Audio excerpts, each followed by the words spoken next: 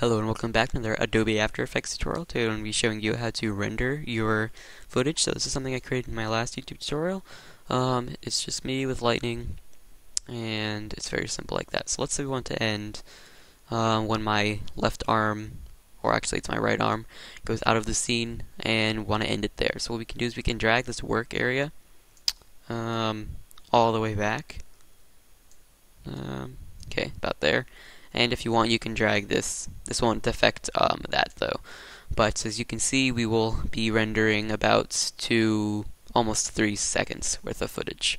Okay, so now what we want to do is make sure you have your composition selected that you want to render, and go up to composition, add to render queue, and now this will pop up. It might go from down there. All you have to do, if you want it up here, is just drag it. I could even put it here if I'd like.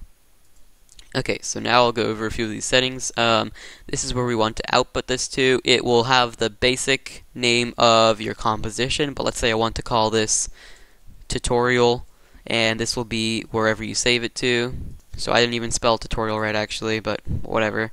And so we're going to be saving this to my videos in OneDrive, and we can click save. So as you can see, it changed the name, and you can also actually change oops, that's not there.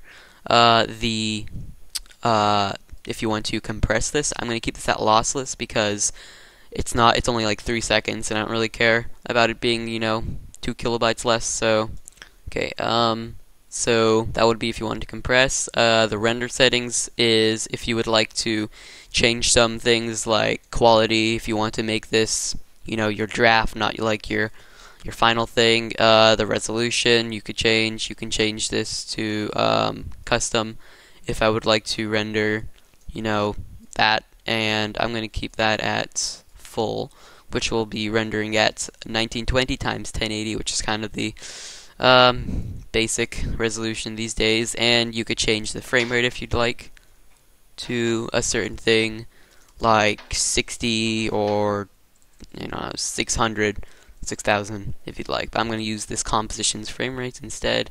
And basically that's kind of what you need to know.